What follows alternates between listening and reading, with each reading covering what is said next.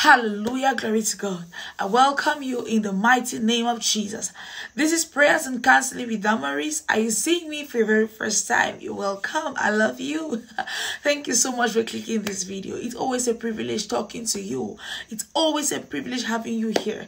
I love you so much. Yes, I do. Hallelujah. If you're yet to subscribe, please consider doing that. Also consider hitting the notification bell so that whenever I upload a new video, content, whenever we are live, you will be the first to know. Glory to God. Hallelujah. Amen.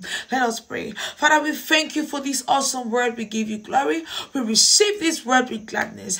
Take all the glory, take all the adoration. I pray for your child watching me right now. Whatsoever thing they are believing you for, Lord, I pray may you make it happen to them speedily. In the mighty name of Jesus, I pray that may you make it happen for them. In the name of Jesus, amen. Hallelujah.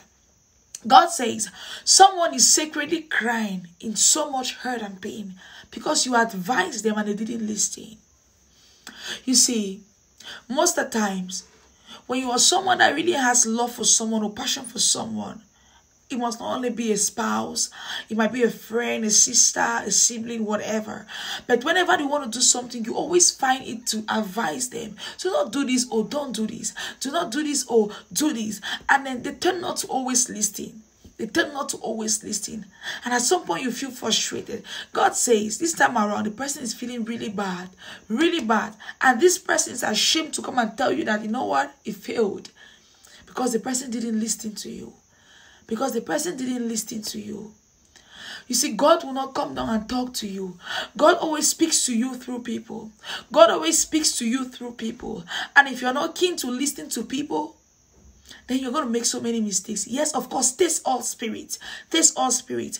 But the moment you know this person has my good at heart, when this person advises you, take the advice. Take the advice.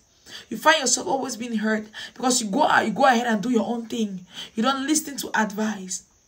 You don't listen to advice. You are your own mentor. You don't listen to anyone.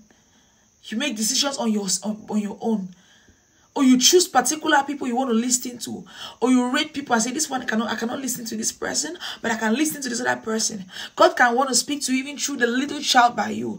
God can minister to you through the little child. I mean the smallest child around you. It doesn't matter. God doesn't look at accomplishments, height, sizes, finances before he talks to you through people. God says this person is in so much pain because they didn't listen to you. When they come, still advise in the name of Jesus. Amen. So now may the Lord bless you. May the Lord keep you. May the Lord cause his face to shine upon you. May the Lord be gracious to you.